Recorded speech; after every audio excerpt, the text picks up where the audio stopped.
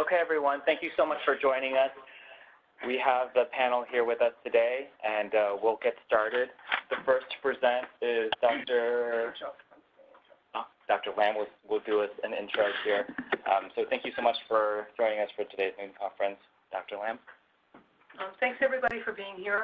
The idea for giving this presentation came about when in mid-February we started teaching the medical students in their big cardiopulmonary renal block that they have for 3 months each spring.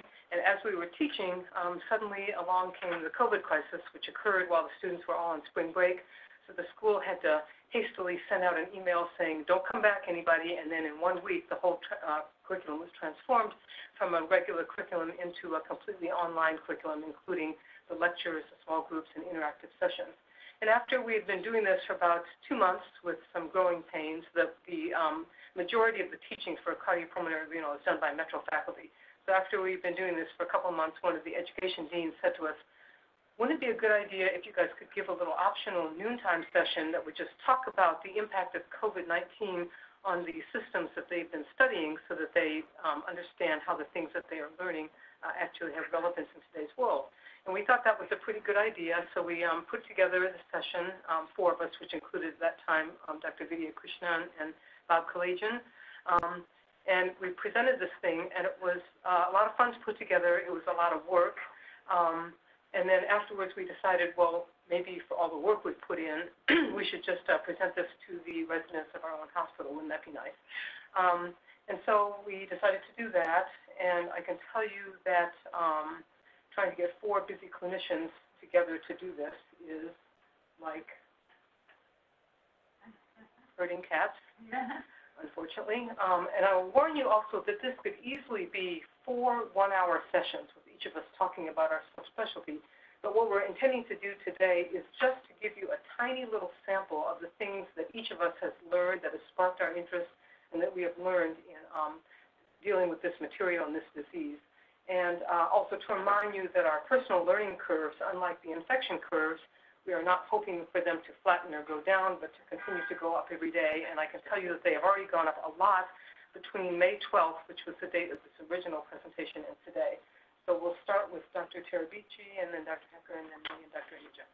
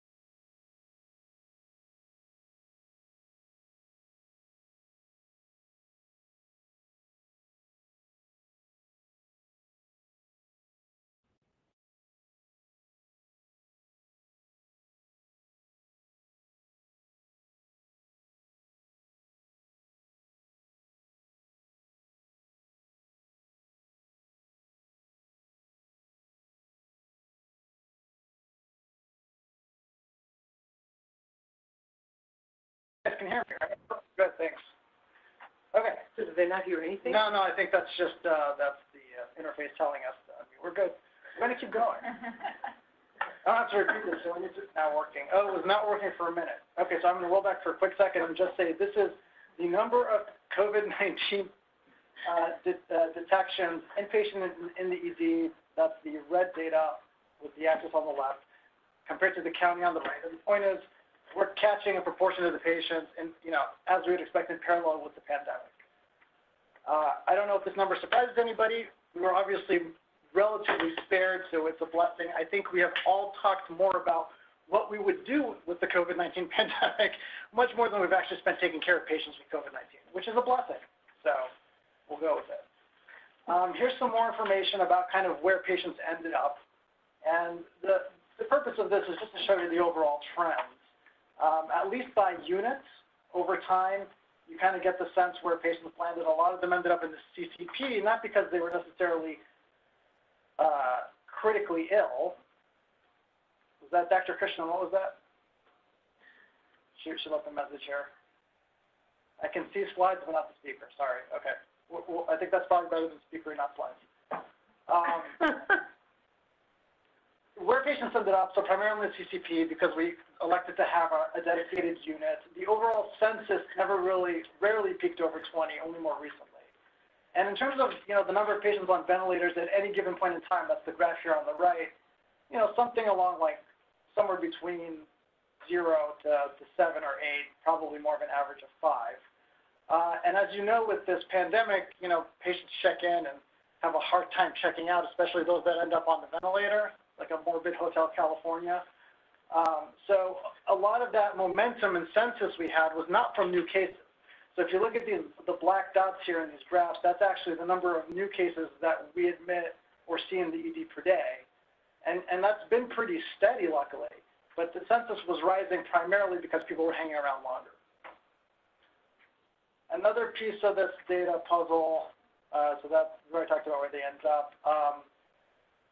The overall number that we've evaluated in the ED in the hospital is somewhere over 300.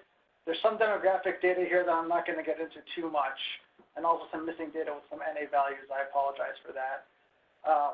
Long story short is obviously the people that end up on the ventilator, not a huge number have been discharged, and discharge can be celestial or otherwise. And so of the people that were discharged, we've had 11, of the ventilated patients, we've had 11 deaths, and the remainder actually, obviously not deceased, so different outcome. And a smaller number that were not ventilated, presumably these were people that were comfort care. So when all is said and done, to date we have not seen a lot of deaths due to COVID, admittedly. Again, and I think that's primarily because of the volume that we've experienced. And these ratios of ED to inpatient to ICU and ventilator mortality are pretty consistent with what we're hearing from places that were not, again, that were only moderately hit. And now we're not completely overwhelmed. Okay. So,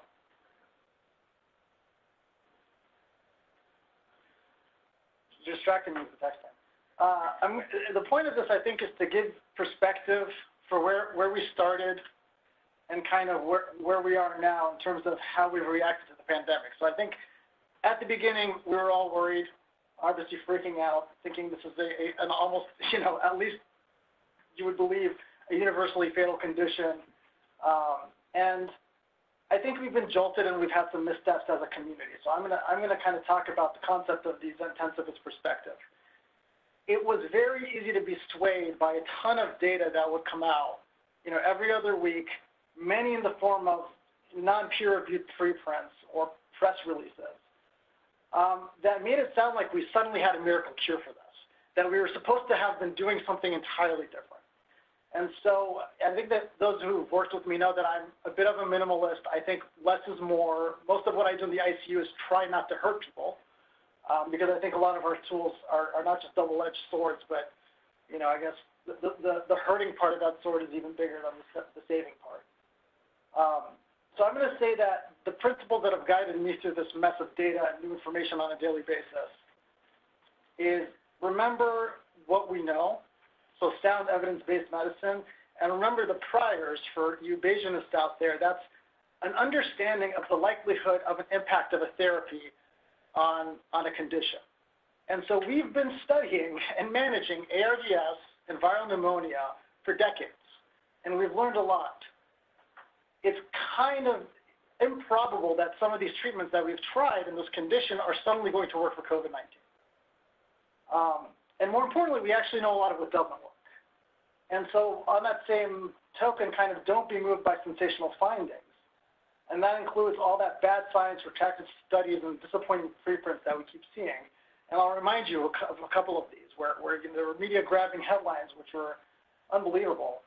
The JAMA article from the New York cohort that showed an 80% mortality, right, when more than half of the patients were still in the hospital, which led to widespread alarm and articles about whether or not we should even be intubating these people, right? That article or that preprint, it wasn't even an article, it was a preprint. Somebody put this in the medRxiv. Anybody who touched Pepcid during admission for COVID had almost a 30% decreased risk of death, which didn't really carry an impressive probabilistic mechanism of action and had an effect size that just didn't make sense. You didn't even account for exposure. You just have to lick a tablet of Pepcid and your life was saved. This is another favorite. Smoking is protective. Like, I don't even know where to start with that. There's no rhyme or reason for that to be true. Now people will generate some they'll put together some flowcharts of cellular mechanisms and justify it. Fair enough, but and I don't know if you guys know that this came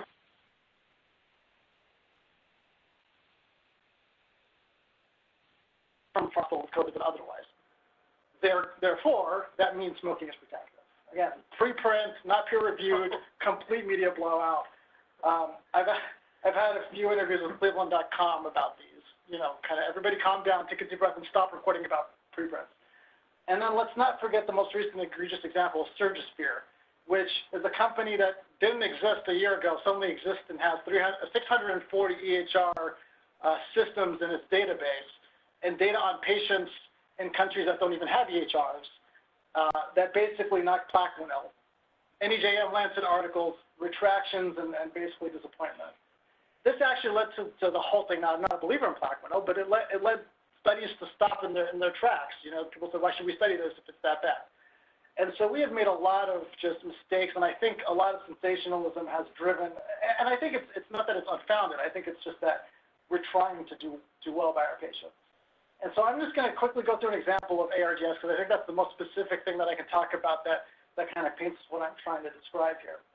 But this can be extended to anything, like the issues of whether or not we should be prophylactically anticoagulating these folks, or whether or not we should be putting them on steroids, which show me the data and then we'll talk. So some of the early data out of Europe, in particular in Italy, showed that some of these patients seem to have a higher lung compliance than expected. So ARDS, we typically think of a stiff lung condition. And so some of the researchers who are named in the slide but shall not be named in this talk actually jumped from that conclusion to say, I have a cohort of 16 people with highly compliant ARDS. That's weird. That's not supposed to be ARDS. There is a hypothetical notion of basically a patient-induced lung injury, right, or a self-induced lung injury where patients are hyperventilating because they can't breathe or they're hypoxic. That's the P-silly concept. And that could conceptually lead to more lung injury. And so they recommended, without any evidence, based on their observational information, early intubation, effective sedation, paralysis that will quote-unquote interrupt the cycle. So, I'm going to stop there and point back to the issue of everything that we do in ARDS, ventilators included, essentially might cause more ARDS. Giving people oxygen, intubating them, knocking them out, leaving them on the ventilator longer is potentially harmful. So of course, like in the modern era, all good medical information is now coming from the Twitterverse. And I made the terrible decision of getting on Twitter exactly as COVID-19 rolled around, thinking, this is going to be great. I'm going to learn a lot of good things. So the group that proposed this tweeted about the article, backlash, large little steps ahead, says Gattinoni, and then some of the slightly more aggressive University of Michigan folks are outward saying, you mean large step backwards, or this is highly speculative, or we've always had compliant ARDS. What are you talking about? A lot of things were said. Some people left Twitter. It was an interesting time.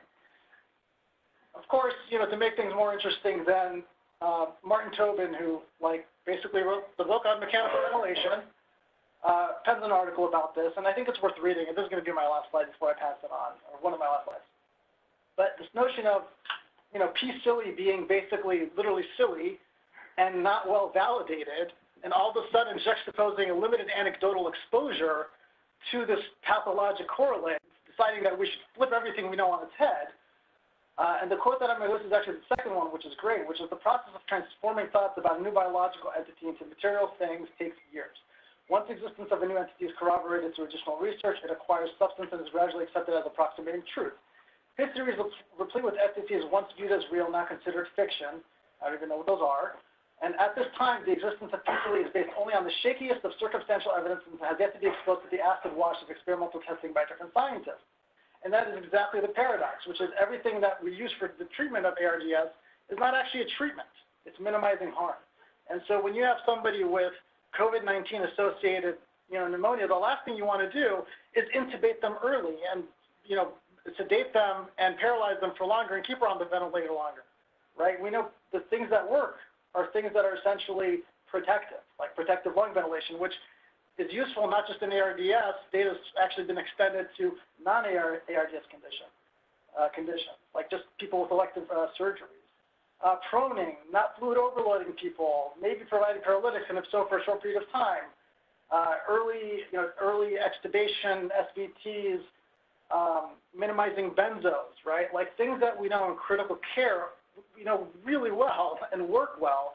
It just did not make sense to flip that all on its head because of just some kind of free association of what somebody was currently seeing, essentially. And so I think that this is kind of my parallel for everything that we've been experiencing.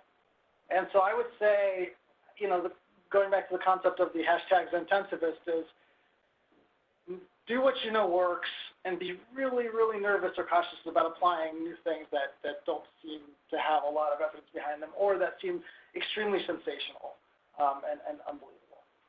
And before you think that I'm a complete science nihilist, I think that we do need to study this. We need to understand more. And we are, some of you may know, contributing to the Society of Critical Care Medicine's database of all admitted patients with COVID-19. We are, I think kind of in a good position here. So this is the sites that are contributing in terms of the volume. And we're kind of smack in the middle, even though we have a relatively small number of COVID-19 patients. And we're right behind, Cleveland Clinic and Mayo Clinic. So I feel like it's good company. Hopefully we'll keep it up. But this is a large database that we are accumulating data for, which also means, by the way, that we have data here internally for analysis. And I think we're using that for a couple of prospective research studies and otherwise. So I just want to put that plug in there and say, the way to solve this problem is to have high-quality studies and not be overreactionary. And with that, I'm going to pass it on.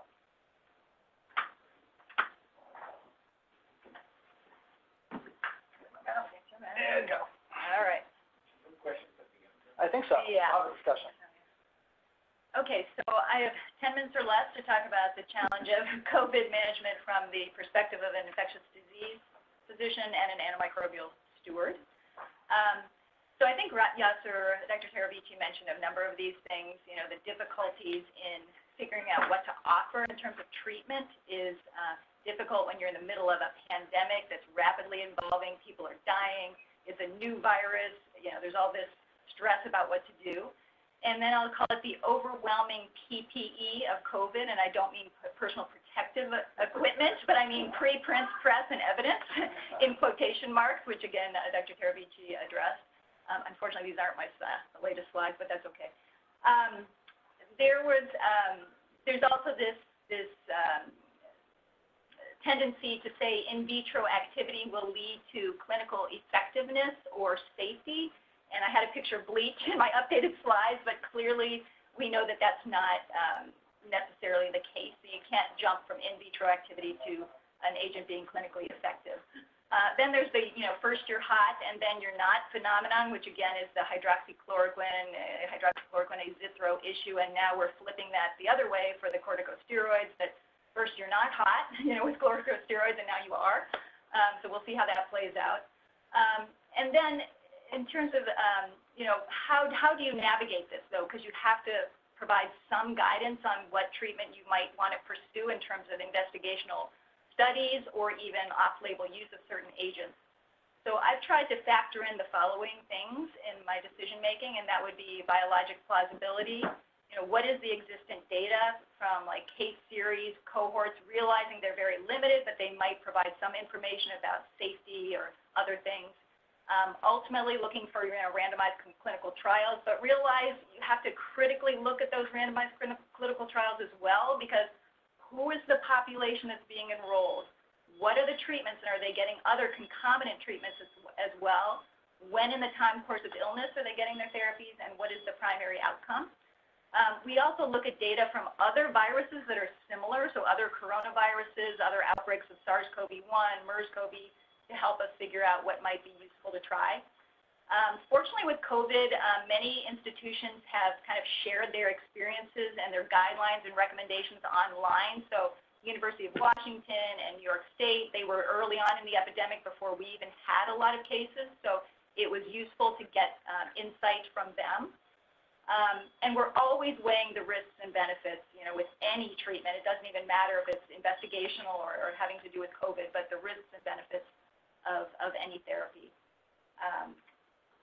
So in terms of caring for the real patients, so when you're on service, COVID ICU or other things, and we're consulting from an ID perspective, I think it's most useful to have a team-based approach, which we have done.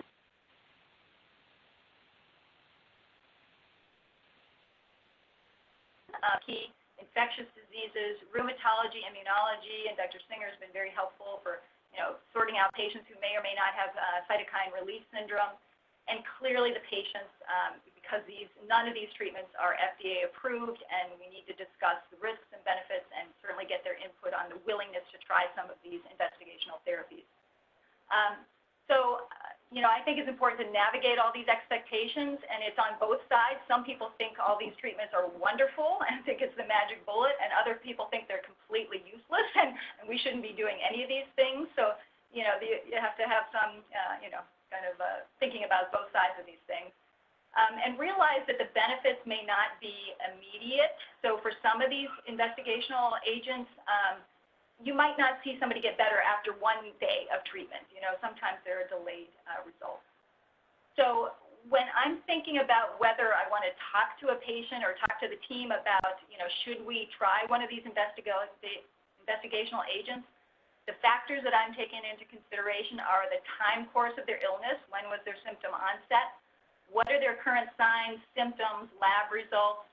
What is the result of their SARS-CoV test result? Now, this is not an EPIC. This is an ID kind of thing. We look at the cycle threshold, which is kind of a surrogate for the viral load, and I'm able to access that information from the lab. And it's not perfect. It's not the be-all, end-all, but it gives me a better sense of what's going on with the patient. What are the availabilities of the investigational agents? What's the current data on their use? What are the contraindications? What is the patient's risk for deterioration? So many of these people get better without anything, and do we really want to subject them to an investigational agent if they're going to get better anyway? And then clearly, patient preference is important. So this is just a schematic, kind of an overview of the clinical course of severe COVID-19 infection. The red line is the SARS-CoV-2 RNA levels. The x-axis is the time since the COVID-19 symptom onset, and the boxes above kind of give you the clinical symptoms or syndromes associated with COVID-19. This is absolutely not set in stone, so these are not like, at day 8 you have this symptom, and the day 8 to 14 you have these symptoms. Absolutely not. It's just kind of a general kind of sense of how this sometimes evolves in many patients. And then underneath are some of the therapeutic interventions, investigational interventions that we have that I'm going to discuss briefly. And it appears most people believe maybe that the antivirals and convalescent plasma may have their greatest benefit early on in the course of infection, but there's a long tail, as you see, that it could be effective even further out. And for the immune modulators, and I'm speaking mainly about tocilizumab right now, its probably greatest effectiveness is kind of around this cytokine storm, which is that storm cloud I have up there. That's where it seems like the best role for that agent is. But other immunomodulators, again, there's a long tail on both sides, when this may or may not be effective. So for the next 5 minutes, I'm just going to go over the investigational agents that we have used at Metro Health and discuss some of the evidence that we currently have related to their use. So remdesivir is an antiviral that inhibits RNA-dependent RNA polymerase. It's active in other coronaviruses as well. Currently, we have this available through the emergency use authorization. This is from the FDA allowing providers to use this drug, even though it's not yet FDA approved. Earlier on, we were one of the sites participating in the expanded access protocol, where we could only give it to patients who are mechanically ventilated, but now that restriction is gone. The contraindications to remdesivir are creatinine clearance of less than 30 or transaminases that are greater than 5 times the upper limit of normal. We have treated 4 patients through the expanded access protocol and 12 patients through the emergency use authorization.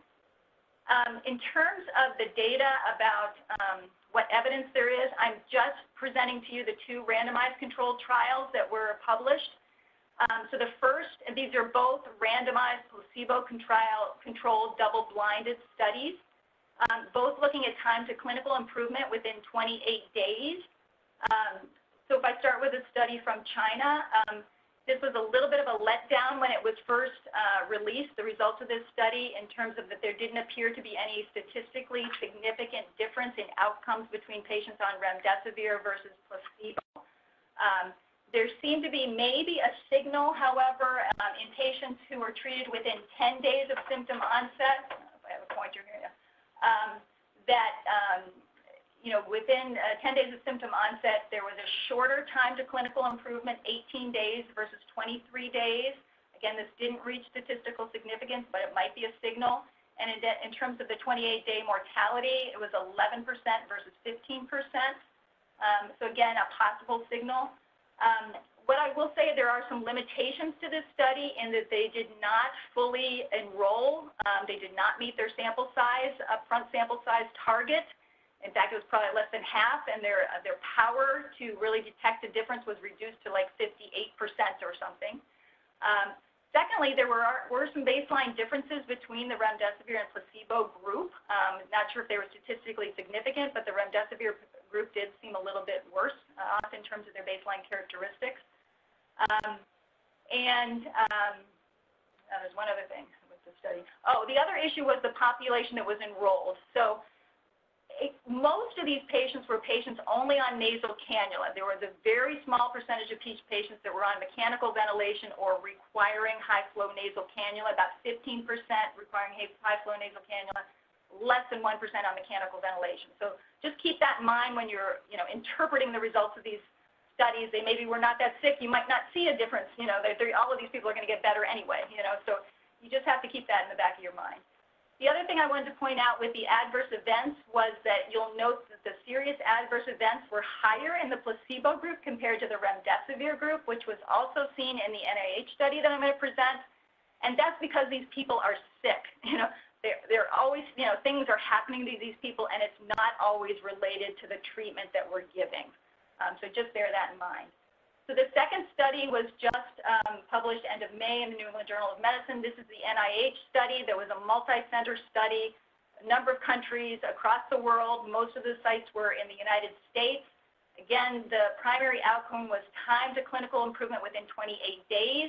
And here there was a statistically significant difference with improvement with remdesivir compared to placebo. Their patients didn't all meet the 28-day endpoint yet, so they just reported on the 14-day mortality. And again, there was numerically lower rates of mortality in the remdesivir arm compared to the placebo arm. Again, this was not statistically significant, but possibly a signal there. More data to come. We'll see. So the second treatment we've been offering to patients is convalescent plasma.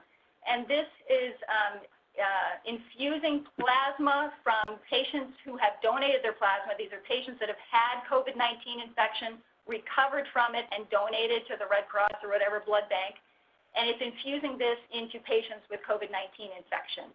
And the theory, the mechanism behind this is it's both antiviral and immunomodulatory effects. So by neutralizing antibody within the plasma, they have a direct antiviral effect. And then there are other things in plasma besides just neutralizing antibody, which also may provide some immunomodulatory effects to, clear virus and clear infected cells from the system. So this is available through the Mayo Clinic Expanded Access Protocol is how we are accessing this. There really are no significant contraindications. We have treated about 14 patients with convalescent plasma. There was a randomized controlled trial that was just published in JAMA maybe 14 days ago, 2 weeks ago. This study also did not fully enroll. They only enrolled half of the patients they were trying to enroll, so bear that in mind. Their main outcome was clinical improvement within 28 days. This did not reach statistical significance, but a higher percentage of patients in the convalescent plasma arm did have clinical improvement within 20 days compared to the standard arm. And notably for patients with severe disease, this did reach statistical significance. Again, this is kind of a subgroup analysis, but more patients receiving convalescent plasma compared to standard therapy had improvement at 28 days. And the mortality differences were not significant, but again, lower mortality with convalescent plasma compared to standard. And interestingly, more patients converted to a negative PCR test at these different time points, 24 hours, 48 hours, and 72 hours. More patients did that in the convalescent plasma arm compared to the standard therapy arm, and that was statistically significant. The figures below, I'm just showing just specifically for this in the middle to show that for the group with severe disease, there did seem to be, again, some difference between the arms. And the difference was 7 days or more after randomization, getting to the point that the benefits of these investigational agents may not be immediate. It might be something that you see down the road. Tocilizumab, so on the left is kind of the typical, so IL-6, which is produced in response to different stimuli or infections and things, is green. The IL-6 receptors are blue, and there are soluble IL-6 receptors, and there are membrane-bound IL-6 receptors. Typically, IL-6 binds to its receptor, kind of interacts with the GP130, and then causes a signal transduction and inflammatory storm, if you will, or response. So tocilizumab is a monoclonal antibody, orange here, that binds to the IL-6 receptors, so preventing IL-6 from binding and then presenting this whole cascade of events. So this drug is FDA approved for other indications, including cytokine release syndrome related to CAR-T therapy. So there's some plausibility with this because we think there is some sort of cytokine storm in some patients with COVID-19 infection. The contraindications are elevated transaminases, low white count, platelets, and certainly having an active infection other than COVID-19 infection is a contraindication. We have treated 11 patients with tocilizumab and 2 with anakinra. I am not aware of any published RCT results related to this. They are ongoing, but at least I haven't seen any recently come out, but certainly there are a number of case series reporting benefit. So finally, just wanted to kind of touch upon the stewardship aspects of this, and Dr. Terabici mentioned this. Don't forget the basics of good clinical care and how important that is. Number 2, on presentation, coexistent bacterial infection seems rare, but the data is still out there. We're still waiting. Deterioration certainly happens for these patients during hospitalization, and I came up with this mnemonic. It's not perfect, and it's certainly not in any order of frequency or importance, but consider medications, consider ARDS, thrombosis, cytokine storm, healthcare-associated infection anytime someone is deteriorating. Get appropriate lab testing up front if you're putting people on empiric antibiotic therapy, meaning appropriate cultures and other tests. Base your therapy on the syndrome that the patient has. Not everybody needs vanco and pip/tazo. If you're treating for CAP, it's one thing. If it's HAP or VAP, it's another thing. So, keep that in mind and de-escalate based on culture results and clinical course. All right, that was my whirlwind presentation.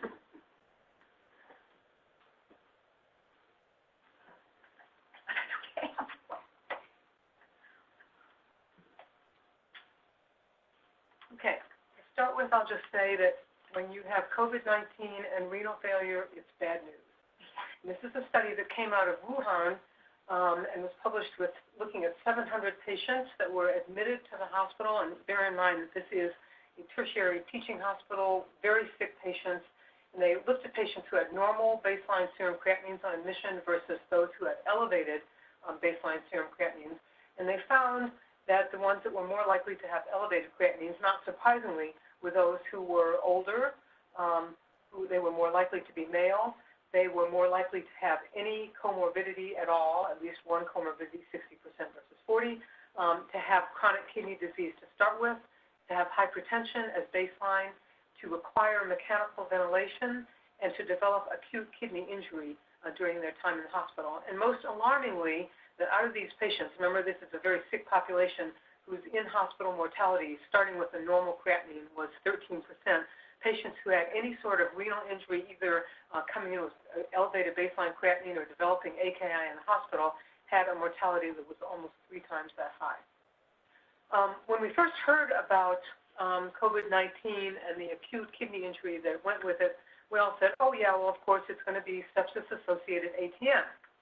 And as we went along, we found that there were other mechanisms by which the kidney could be injured too. Other hemodynamic effects, for instance, of the cytokine storms that would occur with these patients. There could be direct cellular injury due to virus. The viral entry into the cells could occur by interaction with an enzyme called ACE2, which we'll talk about in a little bit. And then, of course, all the usual indirect mechanisms of injury, such as rhabdomyolysis and nephrotoxicity from medications. Now, this is an interesting study that I was amazed that they were able to do. They did this in Wuhan in the midst of all the terror and bad things that were happening. They took the time to carefully study 26 patients at autopsy, all of whom died because of respiratory failure. This was all pathologists at Wuhan, except for Agnes Fogo, who is a premier pathologist in this country, works at Vanderbilt. And they put together this lovely study with just beautiful photography that I think was very enlightening. And they kind of went at it in the way detectives would go to look at all the possible manifestations of this disease on the kidney and then to relate them to the things that we see actually happen clinically. So 26 patients, all with respiratory failure, 19 male, 7 female, average age 69, and only 9 out of 26 showed clinical signs of kidney injury, but all 26 had signs on autopsy.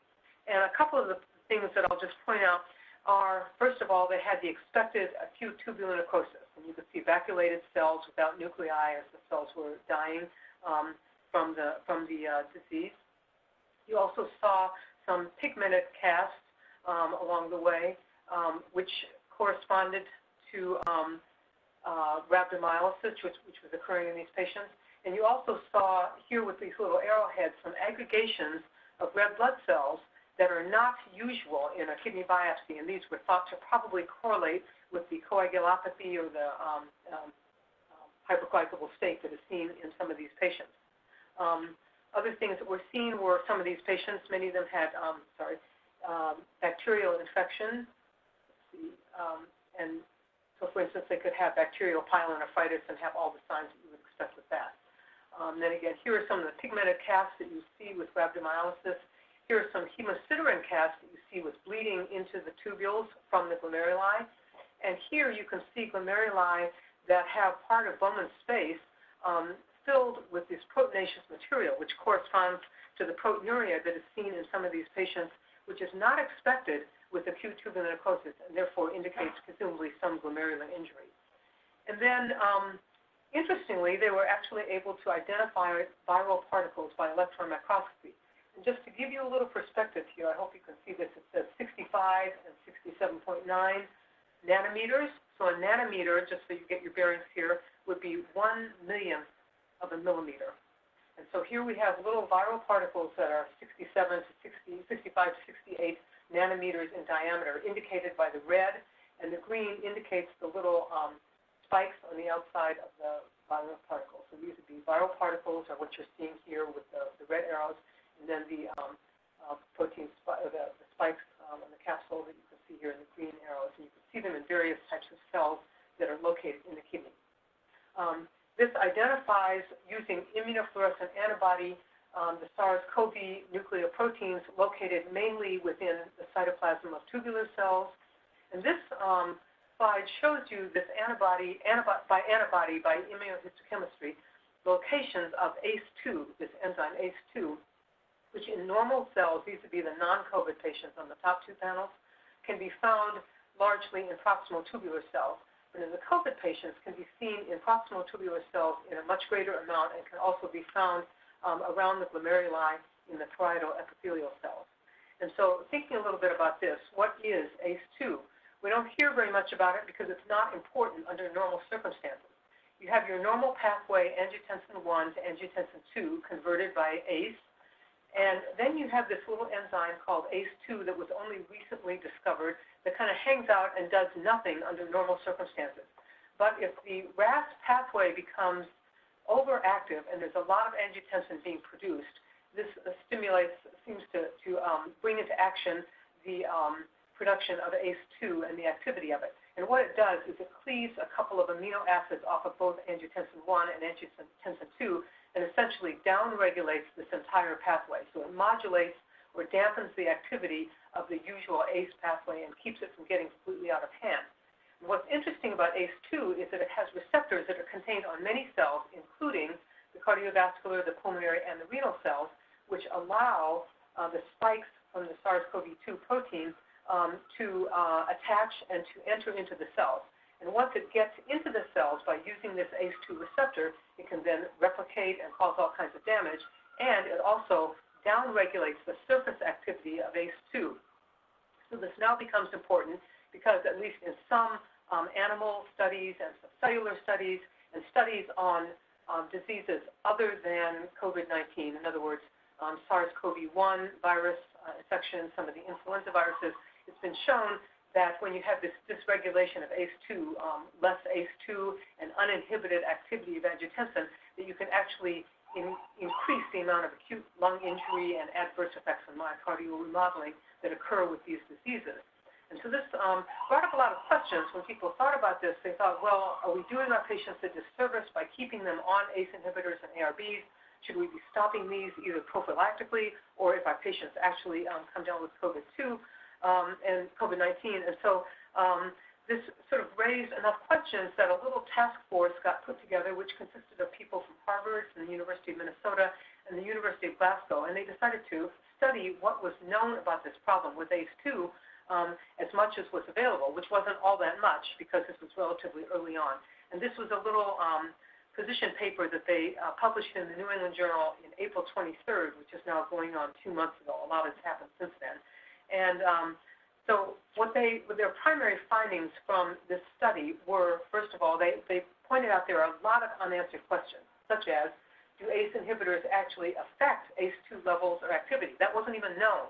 And in looking in the papers, most of the time they found that studies did not show that ACE2 levels were increased, but there were a couple of studies that suggested that they were. Another question was, do ACE inhibitors actually increase angiotensin 1 production? Again, most of the time not, but some suggestion that they might be in some circumstances. And then they pointed out all these other things that we just simply didn't know. Are there differences in the different types of ACE inhibitors, in ACE inhibitors versus ARBs, the different locations of ACE2, lung versus kidney, for instance, in animals versus humans, or if you look at plasma levels versus tissue levels. And then the big question, of course, is if ACE2 levels and or activity do increase with the use of ACE inhibitors, does this actually translate to increased entry of CoV-2 into cells? And finally, what is the role of recombinant ACE2 in protecting or reversing tissue injury from CoV-2 if we've shown that that can happen? And so this group really summarized their findings very nicely by pointing out that even though some preclinical studies have suggested that RAS inhibitors may increase ACE2 expression, insufficient data are not available to figure out whether this actually applies to humans. Clinical trials are underway to look at things like recombinant human ACE2 and what their effects are. But the two things that the paper pointed out that we do know are that abrupt withdrawal of RAS inhibitors in high-risk patients, like people who have heart failure that need an ACE inhibitor or who have just had a myocardial infarction, that can be very dangerous and lead to bad outcomes. And that until further data are available, we think that RAS inhibitors should be continued in patients who are otherwise stable, even if they're at risk for, being evaluated for, or actually have COVID-19. And I think their final statement is just a beautiful, elegant, rational statement of all the things that are good about an academic group like this. And they say, although additional data may further inform the treatment of high-risk patients with COVID-19, clinicians need to be cognizant of the unintended consequences of prematurely discontinuing proven therapies in response to hypothetical concerns that may be based on incomplete experimental evidence. And I feel that this statement is just a wonderful summary of the way that academicians should be thinking and acting in the face of various treatments that are being proposed to us, such as drinking bleach and trying to fry our insides with ultraviolet light and so on.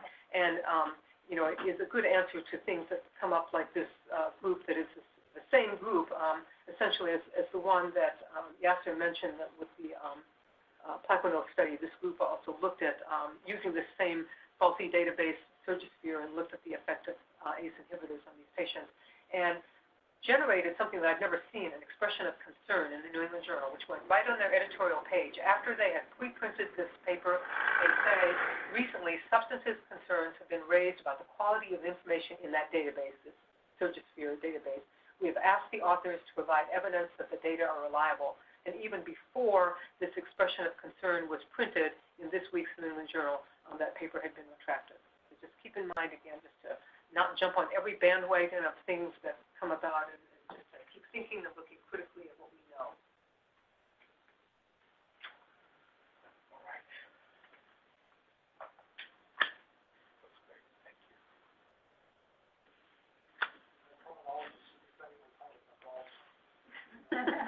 Level out a little bit.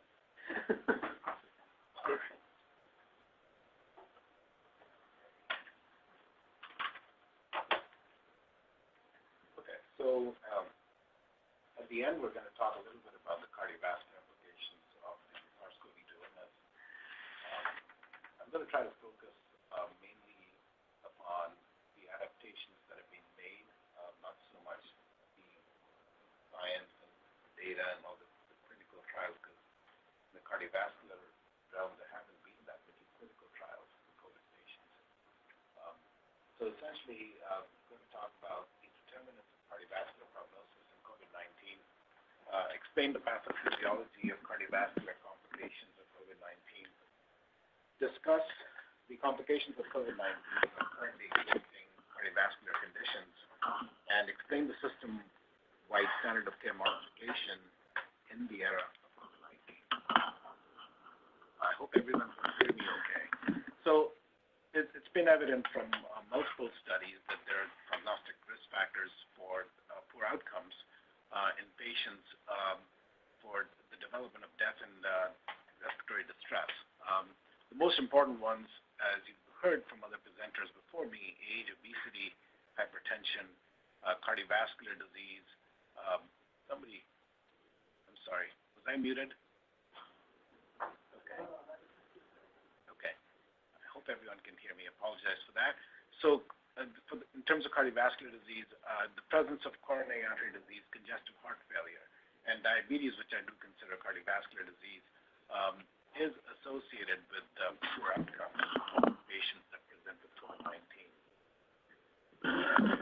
So the various laboratory and clinical manifestations that are determinant of prognosis are adult respiratory distress syndrome, as Dr. Terabici talked about, the presence of myocardial injury, which is most sensitively detected by an elevated troponin, whether it is from myocarditis, stress cardiomyopathy, right ventricular stress or failure, or the presence of an actual type 1 myocardial infarction or potential type 2 injury, are all related to a poor outcome.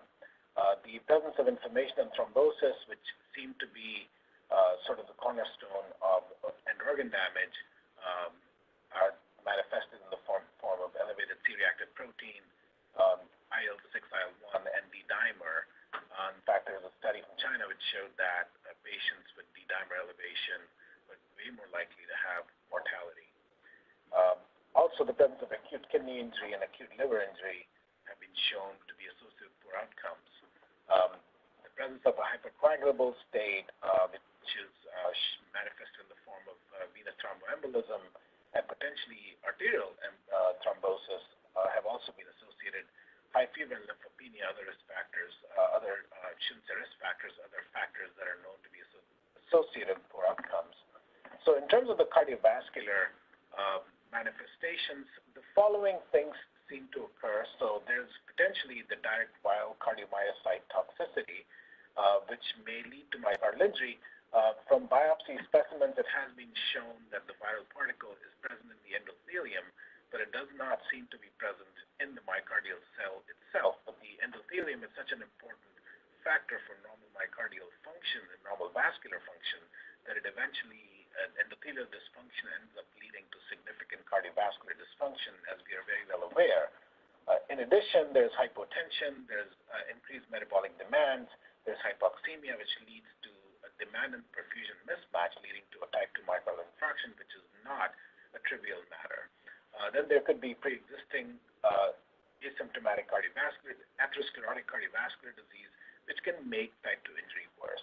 And you can have your typical ST elevation myocardial infarction because in a patient with inflammation, plaques which are already present can actually get really inflamed. And we've shown this to be the case with in pandemics of influenza that are particularly bad, that you see a wave of myocardial infarctions because of plaque rupture, because the plaque tends to get inflamed and become unstable. And you can see a significant number of patients presenting with acute myocardial infarction. The paradox with this pandemic was that the number of patients presenting with an acute myocardial infarction actually dropped. And it seems that this drop occurred because patients were afraid of coming to the hospital and actually having infarction at home. The other aspect of it that was covered by other speakers was the development of disseminated intravascular coagulation and the formation of microthrombi, which leads to microvascular dysfunction. There's vasculitis, and there's stress cardiomyopathy. So you can see patients manifesting with your typical or atypical Takotsubo syndrome. And the hyperinflammatory syndrome, which has been shown to be significantly associated with cardiac arrhythmias and indeed worsening myocardial inflammation and function. So there's tons of different ways by which the heart can be affected. Of course, the pathophysiology that was just described affects all of the organs as well. So it's a systemic disease. Okay, so the challenges to the care of the acutely ill patients are related to the high transmission risks of the cardiovascular care team.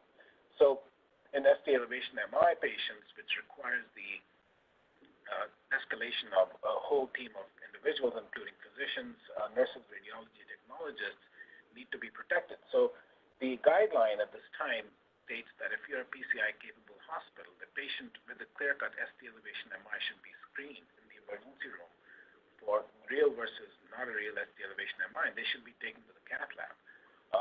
There was some talk about taking these patients potentially with thrombolysis, but of course that is not the recommendation. I think a lot of the fear was related to the cath labs getting overwhelmed in places in northern Italy where there were just too many patients presenting.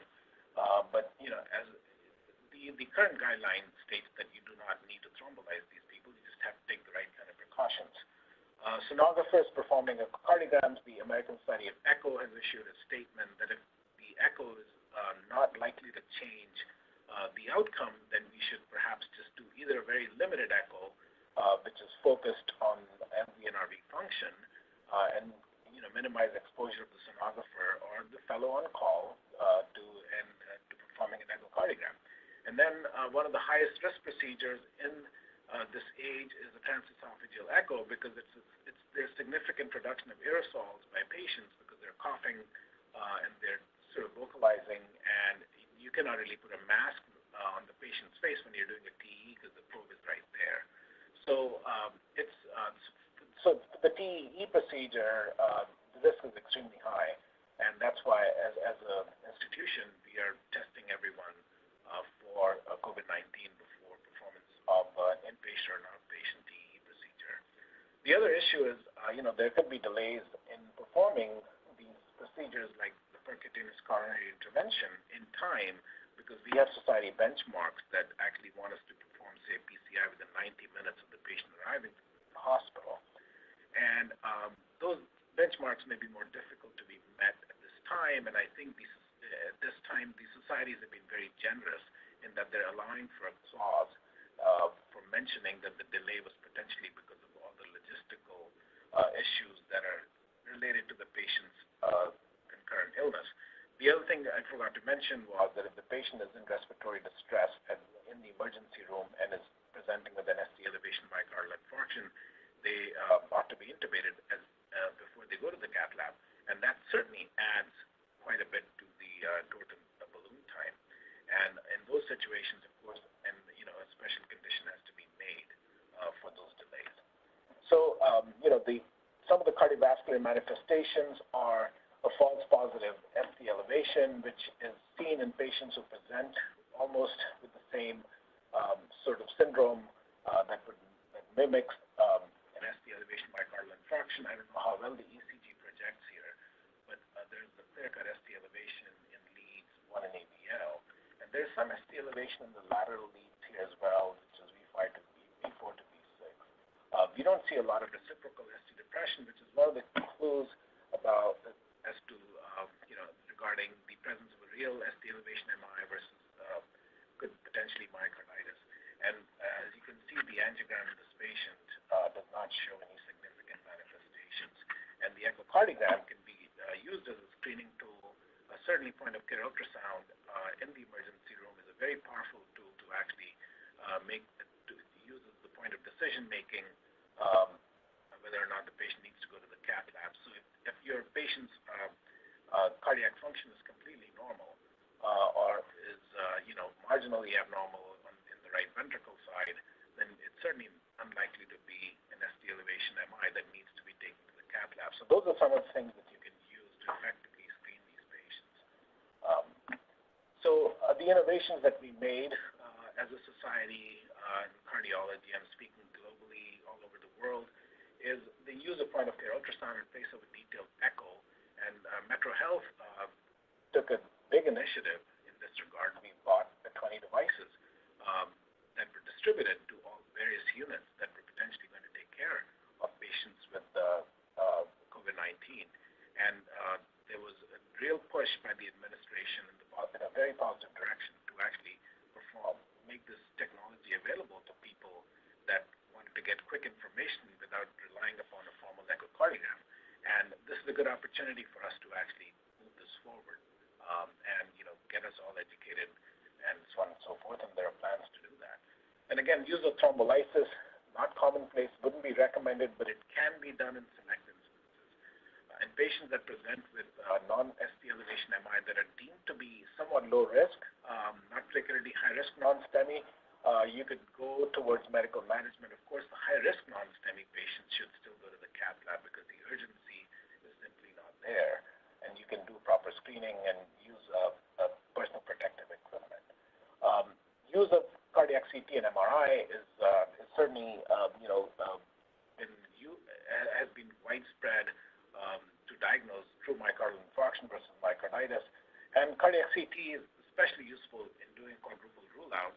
You can look for the pulmonary manifestations. You can rule out acute coronary syndrome.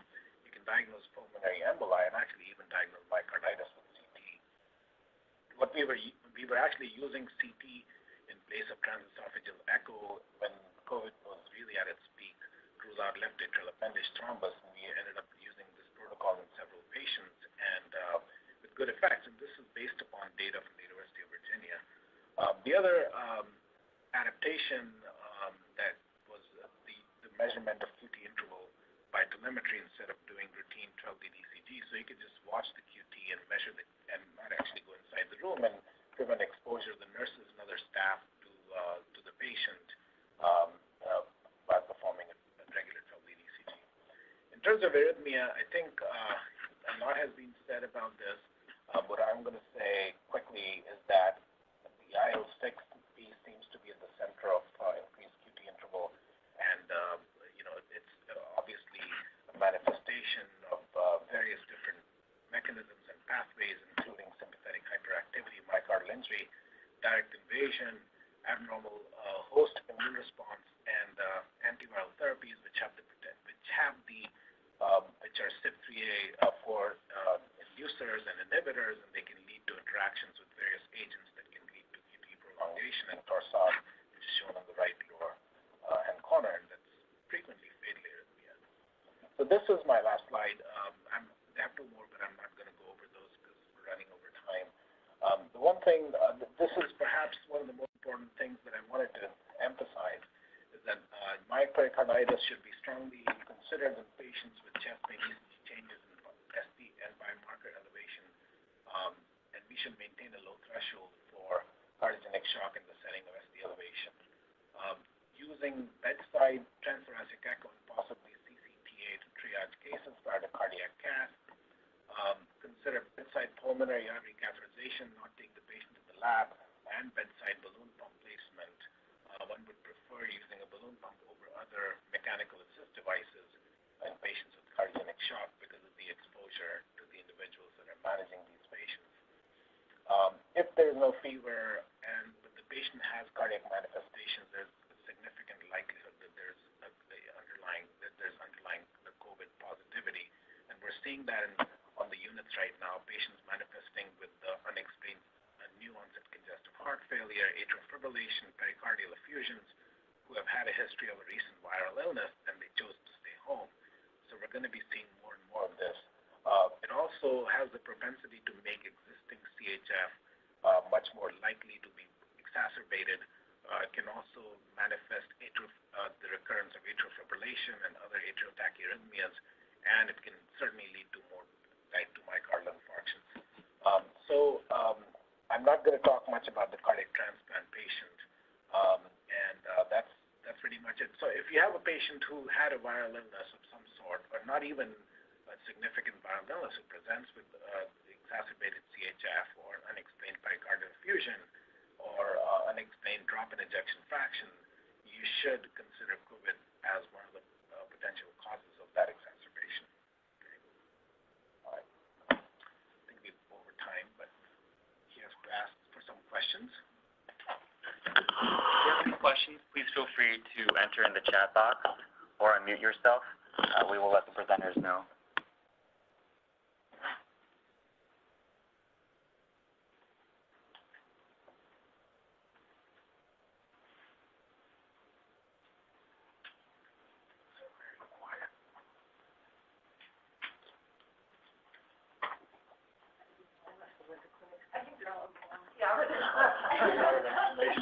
Oh, this could have been.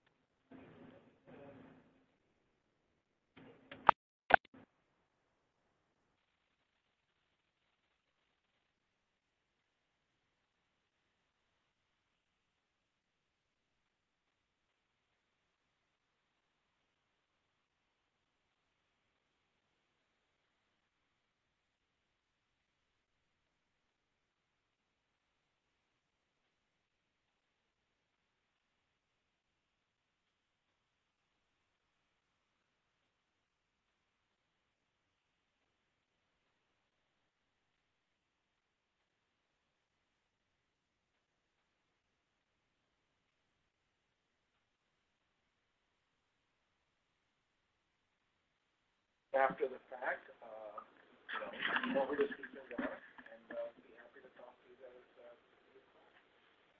Thank you. All right, like Dr. Aneja said, please feel free to contact the speakers and the presenters individually via email if you have any other further questions. Thank you so much for joining us today for our noon conference. Yes, we will post the presentation on SharePoint and the YouTube channel as well. Thank you so much.